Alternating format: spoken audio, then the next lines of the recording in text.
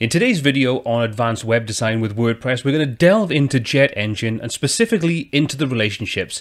We're going to see how they work, how to set our first relationship up, and how we can start creating much more complicated websites visually and considerably easier.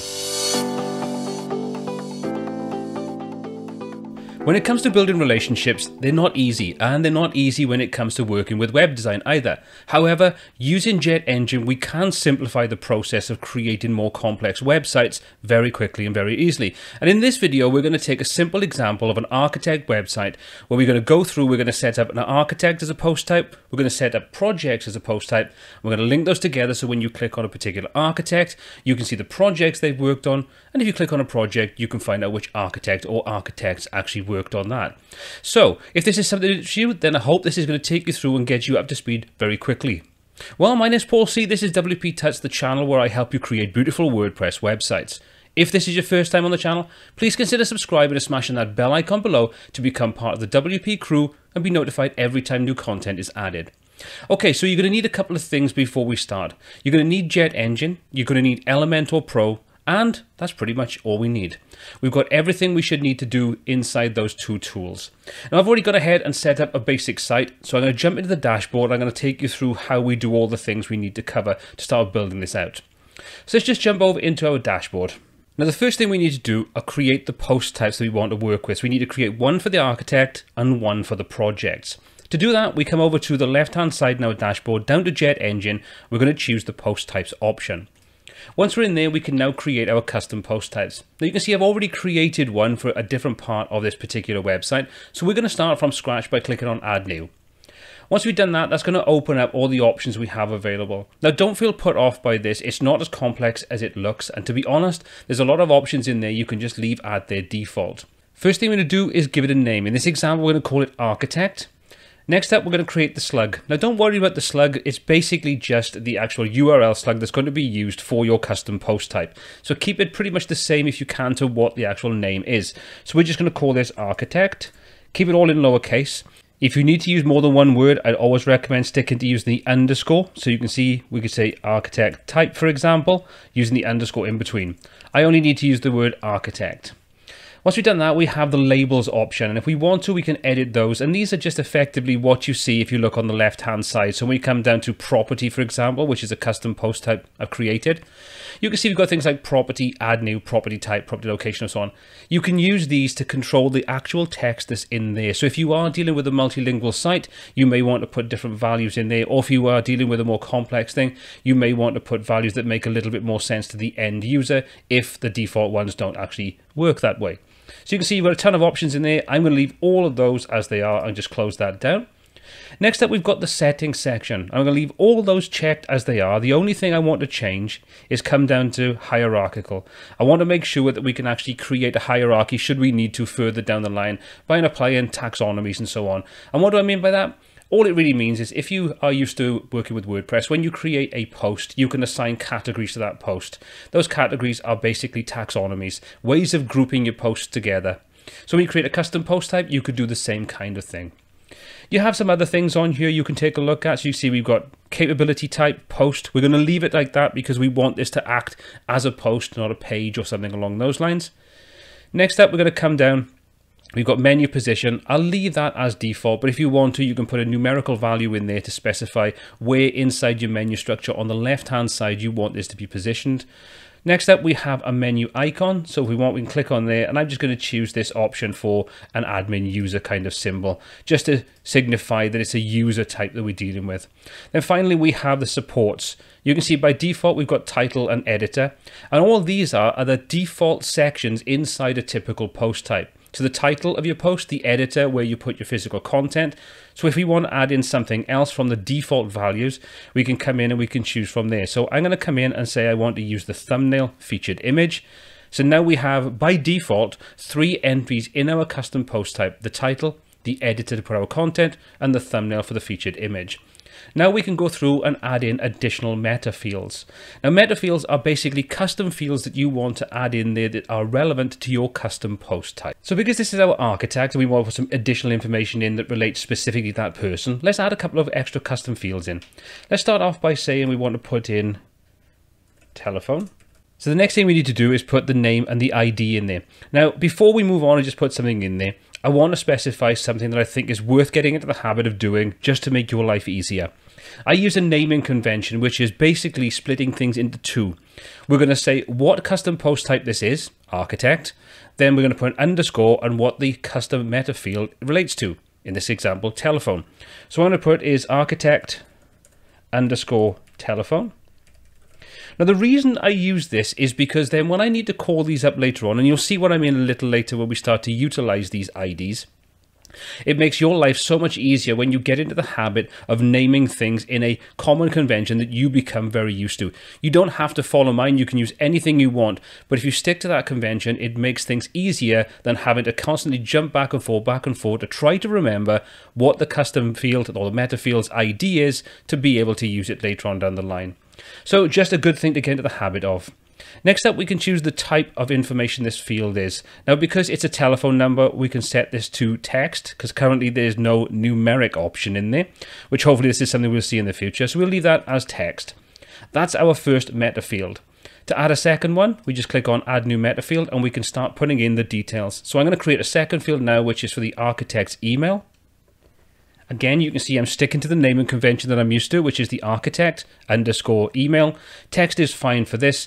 We've pretty much created the meta fields we want. If we scroll down, we've got admin columns as another option. Now, the admin columns can come in very useful because what they allow us to do is create custom admin columns where you list all of your, in this example, architects. We can have additional columns in there. So you may have things like phone numbers, their full name, or whatever you kind of want to put in there, any of the custom fields, you can reference that inside the admin columns. For now, we're going to leave that as is, but it is something worthwhile knowing that it's there if you need it. So, okay, we've created everything, set all the things we want up on here, created our custom post type and added in some custom meta fields. Let's add our post type. And once that's done, you can see now we have a new entry on the left-hand side called architect, and we go into architect. This will show us our listing. As you can see, we literally have just the title and the date, but if we created those custom fields, we would have been able to see those in this particular listing. Coming to add new, and you can see there's our page title, there's our actual content entry, there's our featured image, those key three things we had at the beginning.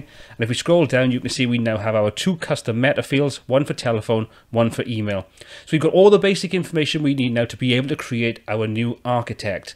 So the next thing we need to do is create our next custom post type, which is going to be to actually create the project information. So what we need to do is come back to JetEngine, back into post types, and we're going to create a second custom post type. So add new, and I'm just going to quickly run through and do exactly the same as I did, create the custom fields, assign all the things that I want to it using pretty much exactly the same techniques I've just covered, just for speed in this video. So before I create that post type, let's just run through and see what I've done. So you can see I've called it an architectural project. We've got the slug set to project. I've left all the labels as they are. If we come down, you can see everything is set up pretty much exactly the same as it was the last time. And if we scroll down, I've created three custom fields. We've got a project location, which we're going to use to create a map. We've got a project completion, which is a date field that we can use to say when this project was actually completed. And if we wanted to assign some kind of searching and so on and filtering and things, you can see I've checked the option because this is a date related field type. We can specify that we want to use this to save a timestamp, and we can then use that to sort and query posts later on should we need to. And then finally, I've created a project gallery, which is going to allow us to put some additional pictures of this particular project into a gallery and use that on the design as well. So there's everything that I wanted in place. We're going to come back up now, we're going to hit add post type, and we've created the post type for our projects and for our architects. So the next thing we need to now is go through and create the listings, which will actually output the information in those different types of post types. Okay, so to access the listings and start creating those, again, we come into the JetEngine section on the left-hand side. This time we choose listings. Once we've done that, we can start to create our listing. Now, if you're not sure what a listing is, it's basically we create the template for one particular item, whether that's going to be, in this example, an architect or an actual project. So just consider the fact when you look at a typical WordPress blog page or a typical WooCommerce page, things are broken down into exactly the same boxes with different pictures, different information, but the box layout is exactly the same. That's the WordPress loop. And that's what we're going to do. We're going to create an instance of one of those items inside the loop. Then we're going to use that with the loop widget for Elementor, and then we're going to use that to create the actual loop itself. So this might sound a bit confusing, but once you see it in action, and I've already created a video on this, which I'll link in the description below, so I'd recommend checking that out if you want some more details on how this works, because I'm going to go through it quite quickly. So the first thing we're going to do is we say add new, post. We're going to come down and we want this to be architect, and what we're going to do is we're going to call this architect listing. Just spell that correctly. There we go. Architect listing. Again, it's good to get into the naming convention so you know exactly what each of these different things relates to. Anything to do with a listing, I will always put listing at the end of it, and prior to that, I'll put exactly what the listing relates to. Just makes my life easier. Create our listing item. That will then open up Elementor and allow us to start creating the various different pieces that we need to flesh out that one instance of our loop. So let's just close all these down a second, because we're going to use some of the tools that we have available as part of the listings element inside JetEngine. You can see we have 7 different options. The 7th, the listing grid, is something we don't necessarily want to use in this particular example. We're going to use that later. What we're going to do is we're going to say, first of all, we want to pull in a dynamic image. Now, we're not going to see anything on here because obviously at the moment we have no information inserted into our architect or their projects. So we're going to be basically dealing with placeholders. So don't worry too much about that. If you want to make your life easier, you can go in and add some content in so you'll see exactly what you're working with at this point. But like I say, it's purely optional.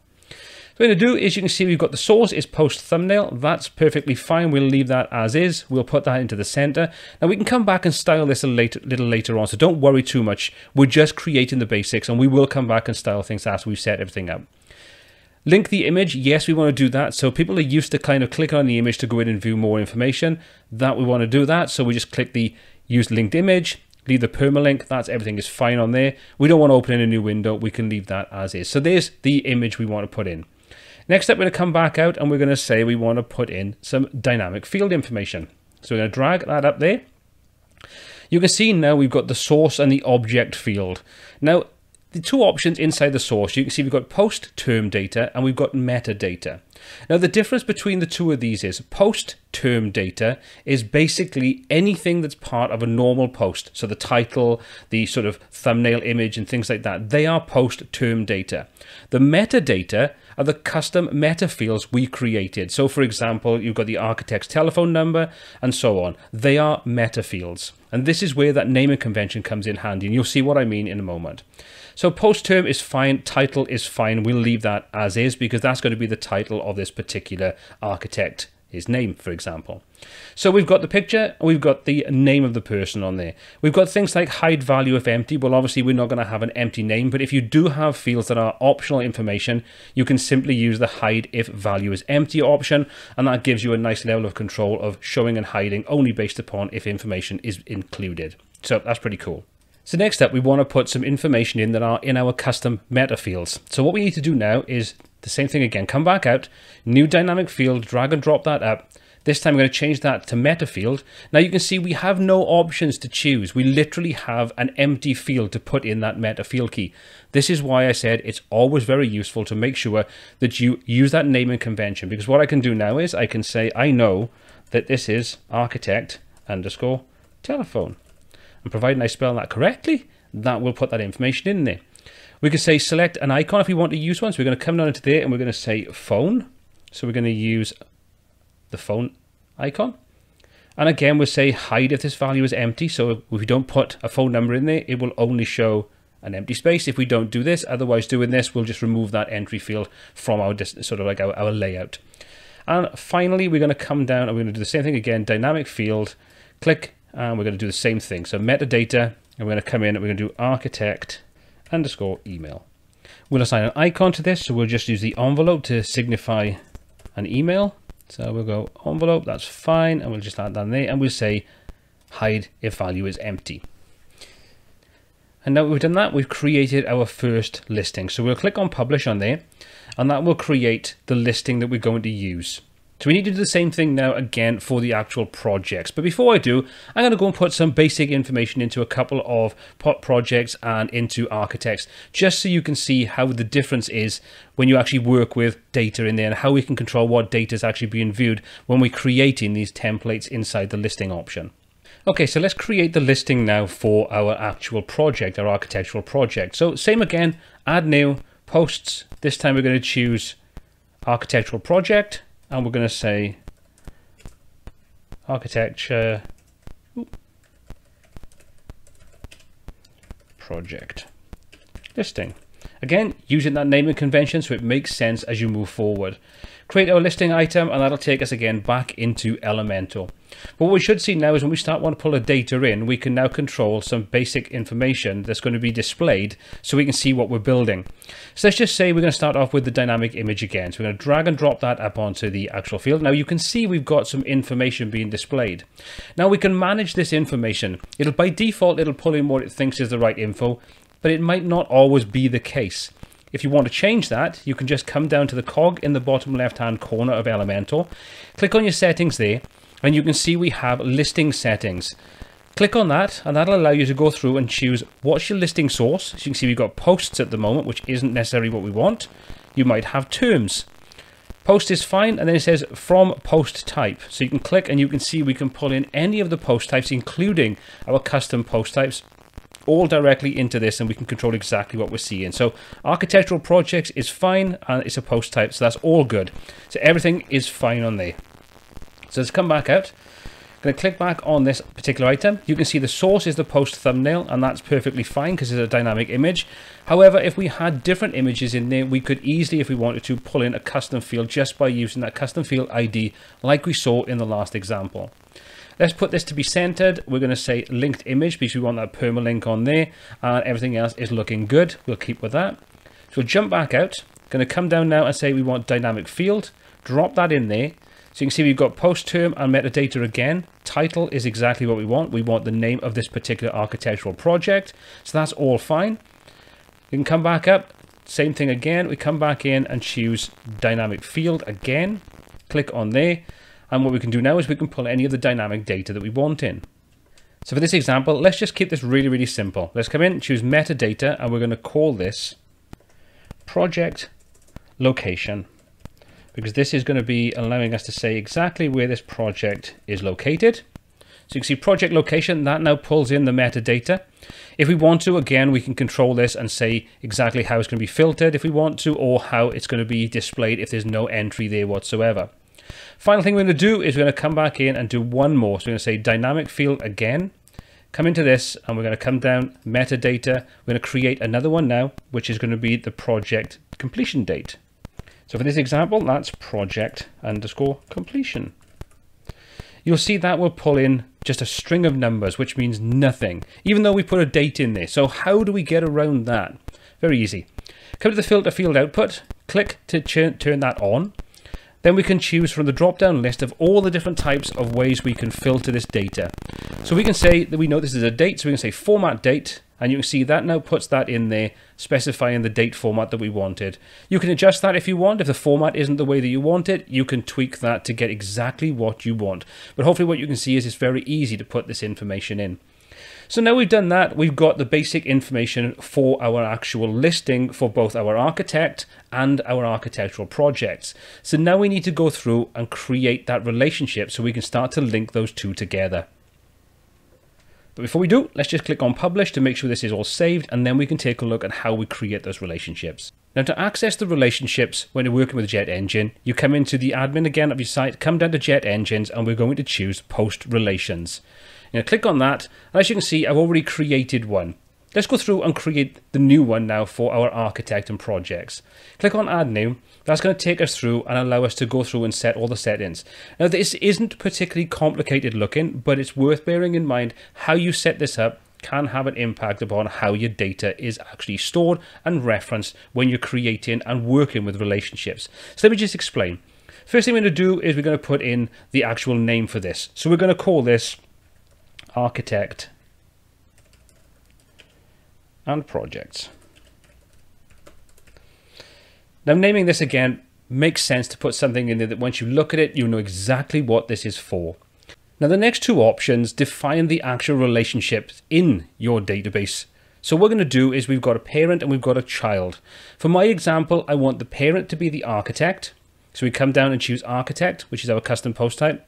And then we want our child to be the architectural project. Then we've got the option for the relation type. Now this is important and has a big knock-on effect to how you can actually work with these relationships. We have three options to choose from.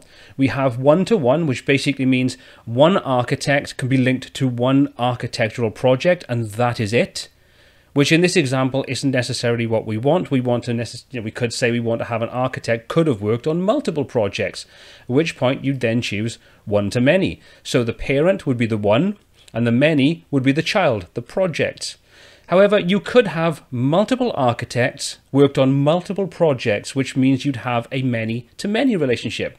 Now, I hope that kind of makes sense, because this is an important factor when you're dealing with your relationships. But don't worry, you can come in if you want to and change that at any point, and then you can open up. So if you make a mistake at this point, don't worry, you can come back in here and change any of the factors you've got set up as part of this post relationship.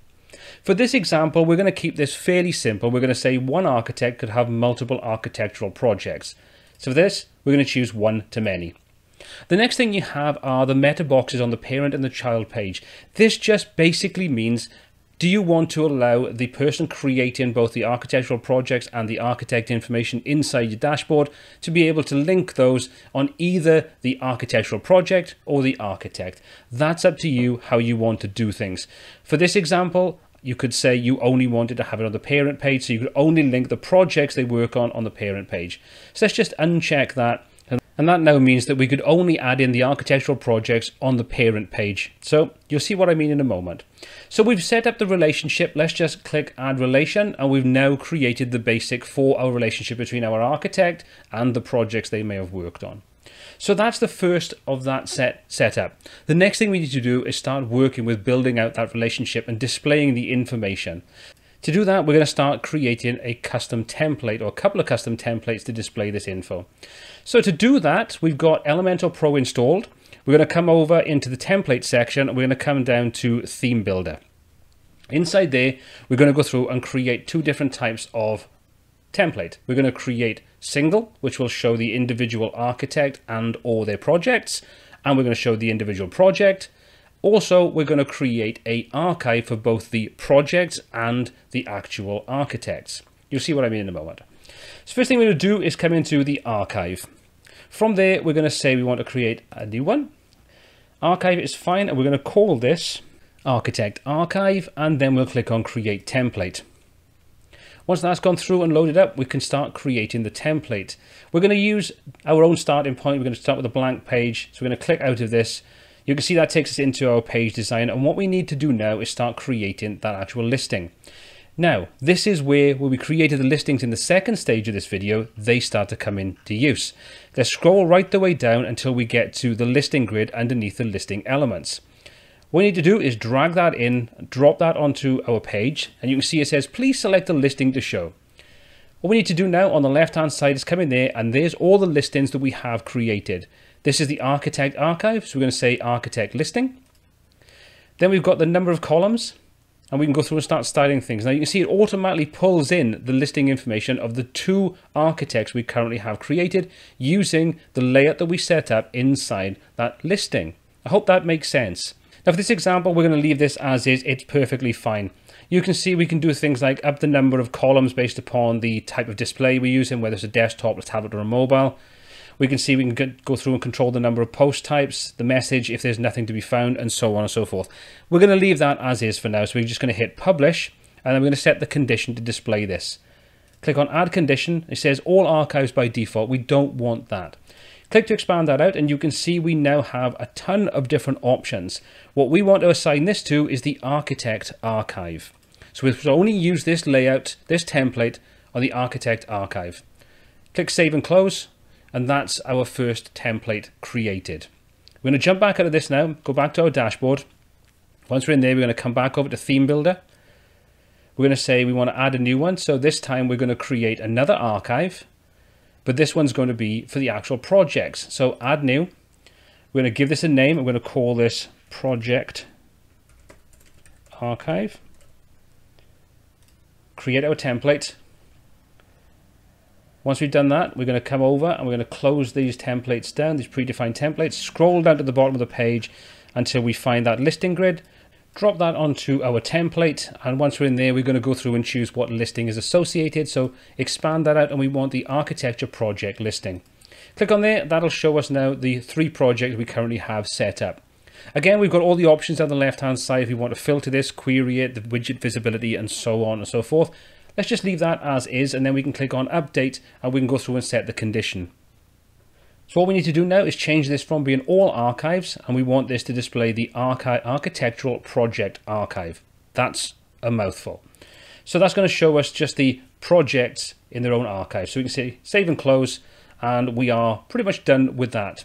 So the next thing we need to do before we create the single post page templates for both the architecture listings and the actual architect themselves, we need to link and associate the architect with the project or projects they've worked on. So let's come out of our template setup, exit to our dashboard, and then we're going to come back up to our actual architect itself. So we're going to click on architect. There's our 2 architects. We're going to come into Dave Wilson and we're going to click to edit him. And you can see now we've got a related architectural project field on the right hand side. This has been created once we set that relationship up, and it allows us to associate the 2 parent and the child elements together. So these 2 different post types can now be linked together. So you can come in and you can start typing in for the name of the project. So we just put Mega, for example.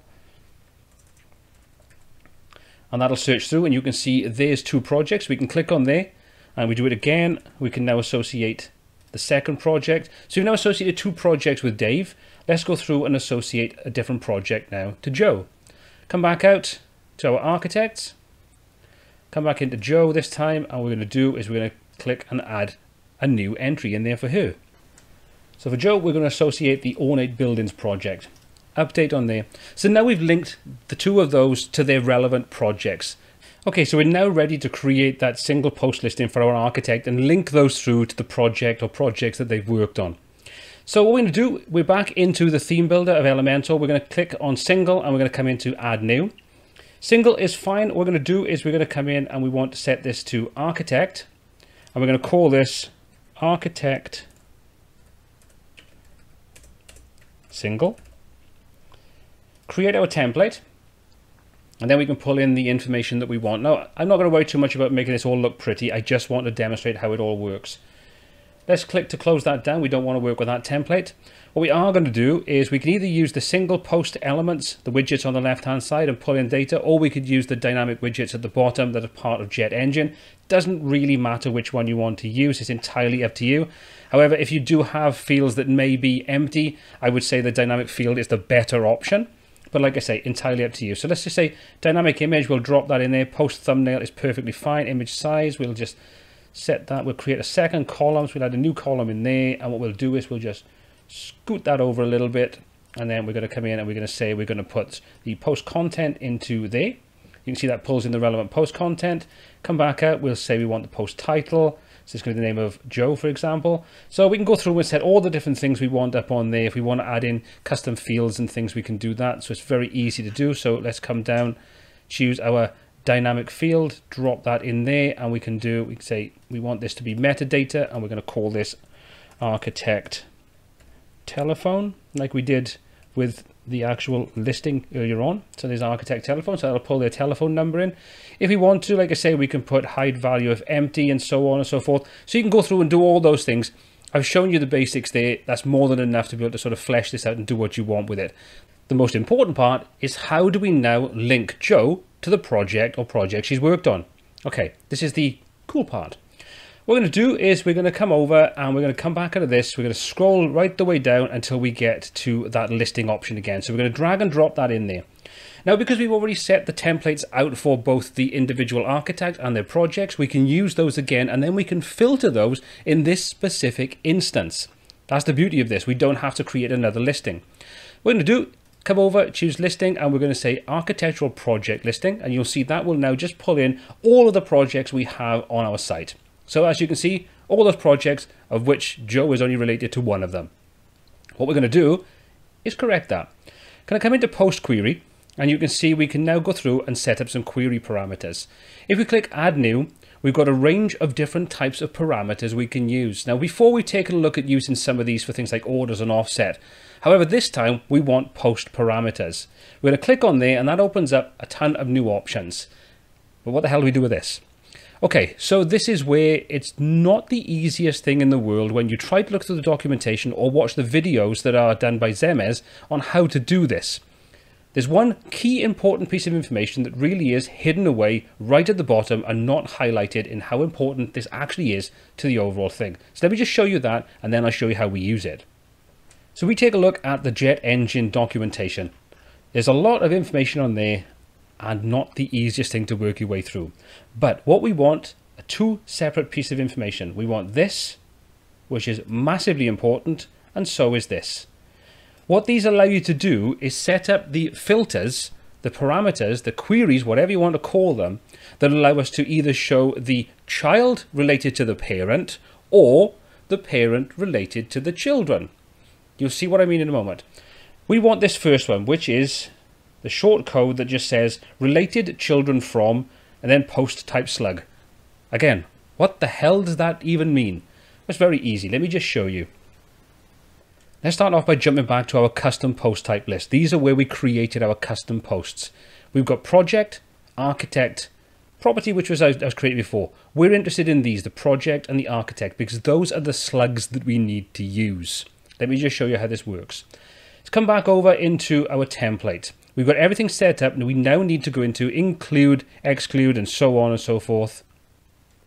And inside the include post by IDs, we're going to click in there.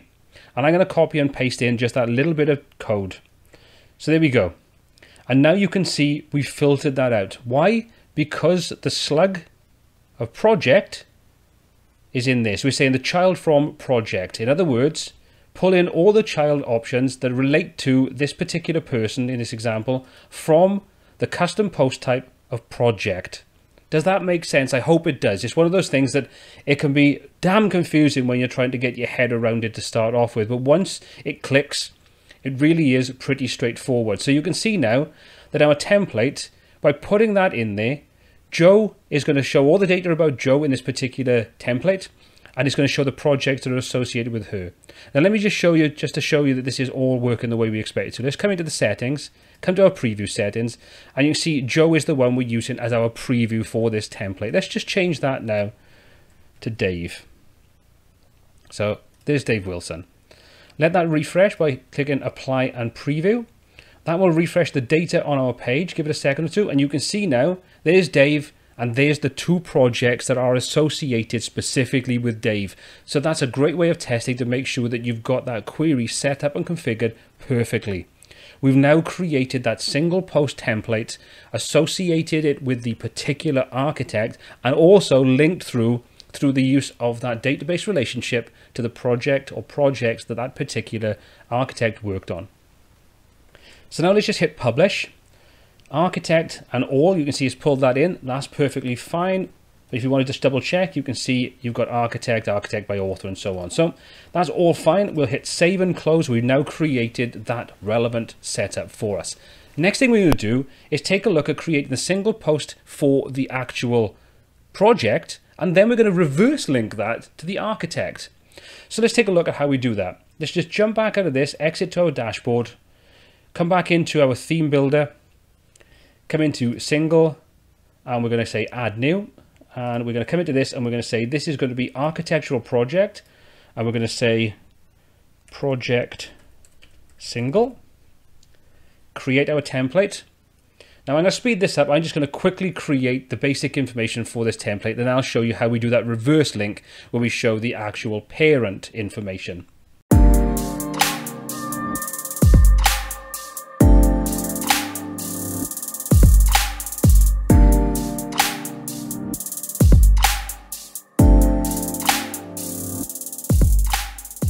Okay, so there's our project template set up for the single project. We're going to do the same thing again now, which is scroll right the way down and find that listing entry. Drop the listing grid underneath. And once we're in there, we can now go through and put in what we want. Now, obviously, if you wanted to create a different type of listing grid for this, you could do. It's entirely up to you how you want to do it. We're going to keep this simple just to show you how the relationship works. So to come in, we're going to say architect listing, Click on there and you'll see that will just pull in the 2 architects that we have information on. So that's all we have. However, we just need to go through and do that post query again. So let's come in, post query, add our item, parameters or post parameters, and then we can put in the relevant piece of information here. So this time we need the second option, which is the related parents option. So you can see related parents from post type slug again. So it's using the very similar kind of thing, but the first one is the children. This is the parent of this particular post type. So we're going to copy that over, jump back over into, take a look at our custom listing post types. And again, you can see there's our slug for project architect. We know exactly what the slug is going to be and what we need to use to search against. Come back over, we're going to drop in the short code there. And as you can see, I've just replaced it now with architect, and you can see what this is doing is this is pulling in the parent architect, in this example, Dave Wilson, into the template for the project single. So let's just publish this again. Architectural project, yep, that's all looking good. We'll hit save and close. And we've now created our listings. We've created the templates for all those different things. We've created the relationship, and we've related all the different projects through to the architect and the architect through to the projects. So take a quick look at that on the front end of the site now. Like I say, this isn't style, this is just basic, but it should show you the power of how you can use these inside JetEngine to really create more interesting, more versatile, and more feature-rich websites. So I've gone ahead and just added those relevant sections into the menu structure. Jumped over to the front end of the site. You can see we now have architects and projects as new entries in our navigation. We click on architects. That'll show us all the architects we have listed using that listing setup that we set up earlier on. So you can see all the details there. If we want to click on a particular architect, we can click and go and take a look at the sort of information about them and the projects. Same goes if we go to projects. You can see that'll show us all the different architectural projects we've created and the relevant data associated with those. So let's just come back, click on architects, click on Joe, for example. That'll load in Joe's information, and you can see there's the project she worked on. If we click on the ornate buildings, it'll take us through to the actual information about it, and we scroll down, you can see there's the architect associated with that project. We come into projects, and we just click on Super Mega Tower, for example, and click on there. You can see that pulls up the data about the Super Mega Tower, the map and so on, and the actual architect himself. If we click on Dave's information, you can see it shows us now the actual projects that he worked on. And that's how you create these relationships using JetEngine. Hopefully what this video has demonstrated is, while it is quite daunting to start off with, once you get used to it, the process is pretty simple and also incredibly repetitive, but you can utilize a lot of the information you set up in various different ways throughout your templates. Now, I have to say, up until yesterday, I struggled quite a lot with actually getting my head around how this whole process worked, because the documentation and also the video that's up online is really not that helpful. In all honesty, it shows you pretty much a different way to do this, which didn't, in my example, my case, didn't work. Now, that could have been down to my own incompetence for dealing with this, but I'd like to think that I've worked with relational databases long enough to know the fundamentals of how they work. So I have to say a big thank you to AJ Toker, one of the members on the Facebook group for Crocoblock. He posted up a little video yesterday in reply to someone else that kind of walked you through the basics and just opened my eyes to the right way of doing it, and hence the reason why I put this video together, because I think the documentation and so on that's out there is misleading. It doesn't really help you that much, and hopefully this will be a video that really does open people's eyes to how you can actually do this and to show you the process from start to finish through everything you need to do to get this working alongside Elementor Pro and the templates and so on that go with it. Anyway, that's enough of me waffling. What do you think of this video? Could you see yourself using this technique in your projects? If so, has this video helped? I'd love to get your feedback in that comment section below. Let me know if you could see yourself using this, if you found this video useful, if you'd like to see anything else covered regarding the sort of the relationships inside JetEngine and Elementor Pro. Let me know in that comment section below. Love to get your feedback on this and get any comments, questions going in there as well. Speaking of comments and questions, if you enjoyed the video, give it a thumbs up. If you didn't give it a thumbs down, that's perfectly fine. But let me know in the comment section why you did or didn't like the video. As always, all the applicable links are in the description below. And my name's been Paul C. This has been WP Tuts, and until next time, take care.